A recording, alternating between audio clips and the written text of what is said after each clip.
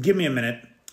I want to talk about the inimitable Elon Musk, who, as we all know, has a real talent for identifying the most innovative and strategic industries to the welfare of the United States, and then using the vast wealth that he was born with, never worked for, never earned, to purchase them and then take credit for the innovation, right? He's the best billionaire at that in the world. And beyond doubt, he's the most insightful and innovative billionaire there is. I mean, just look what he did with Twitter. He spent $44 billion for the most recognized brand on earth and then changed the name.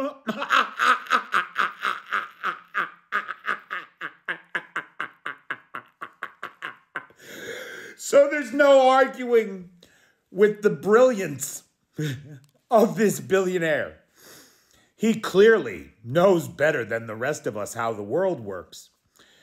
And of course, with all that money that, when you're born with a fortune, a mountain of money made off the backs of generations of workers that your parents and grandparents exploited under a racist system of apartheid.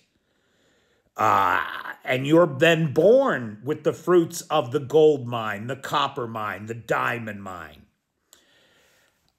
You can't be bought, right? You're above that kind of thing. And so he told us all that the other day in this interview, where he told the Twitter advertisers to go fuck themselves. If they didn't like the sewer of fascist propaganda that Twitter has become, it's nothing more than a mouthpiece for the very worst people that there are. And anybody who has anything to do with it really should reconsider their position in life. I mean, it's true. Sometimes I take stories off there because they get reported there. But I hate doing it every time, I promise you. I promise you. Anyway, he said in this interview, there's two things here that are really my favorite bits. Blackmail me with advertising? Blackmail me with money?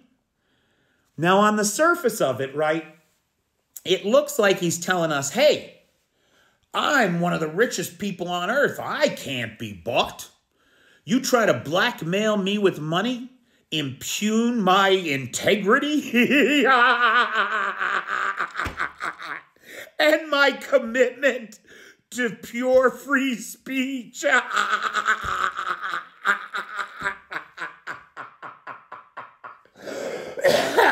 All right. I'm sorry. Right? You dare do that? It can't be done. Right? I'm so above it all. But nobody says that. That's not a thing that people say. Blackmail me with money. No. People say, you try to blackmail me, fuck you.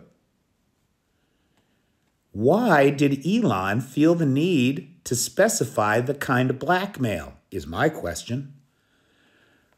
The obvious answer would be that someone is blackmailing him in some other way. Now, you think about it. Now just suppose for a second, that the whole Twitter deal was some kind of blackmail. That some forces somewhere wanted Twitter to be their megaphone and wanted a creature that they could control to be there in the driver's seat. Can't blackmail them with money. So they blackmail him in some other way that I will not speculate on.